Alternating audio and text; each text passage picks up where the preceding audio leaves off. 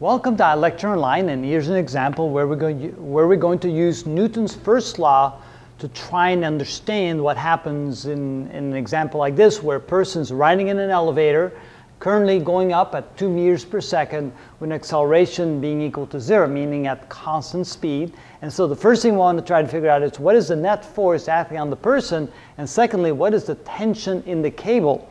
And so let's say that the mass of the person is equal to m, and the mass of the car that they ride in is equal to big M.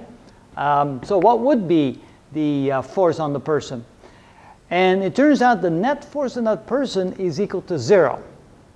Now we say, well, wait a minute, how can that be? How can there be no net force on the person and the person be going up? Well, the key here is the understanding that the acceleration is equal to 0. And from Newton's second law, we know that if A is equal to 0, then F net must equal 0. So let's go ahead and try to figure that out. Well, for one thing, we have the weight of the person, which is downward, so that would be the force due to gravity, and that's equal to the mass of the person times acceleration due to gravity, which is downward. And then, of course, since there's a bottom to that elevator car, there's a force pushing back, which is the normal force pushing back, which is equal in magnitude and opposite direction to the weight, so that would be the normal force.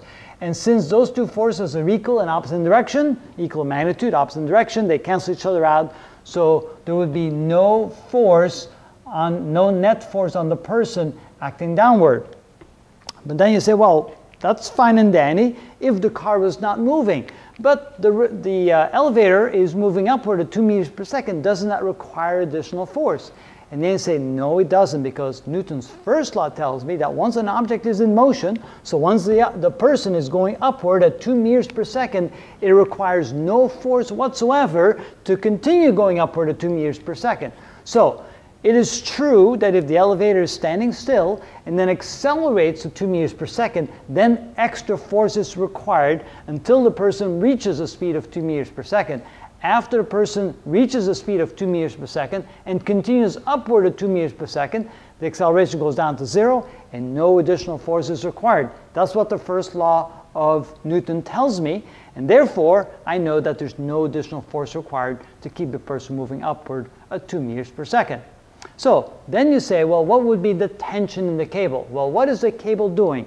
It's supporting the weight of the person and it's supporting the weight of the elevator car, but it's not adding additional force to accelerate anything because nothing is accelerating. So therefore, the tension in the cable is simply equal to the weight of the person plus the weight of the elevator car, and plus nothing more because there's no additional force required since there's no acceleration in the car. Newton's first law says once the car and the person are moving upward at 2 meters per second, no force is required to continue moving the person upward at 2 meters per second. So the only tension required in the cable is simply to hold up the weight of the person and the weight of the car against gravity. And that's how you use the first law of Newton to figure out how to look at a problem like this.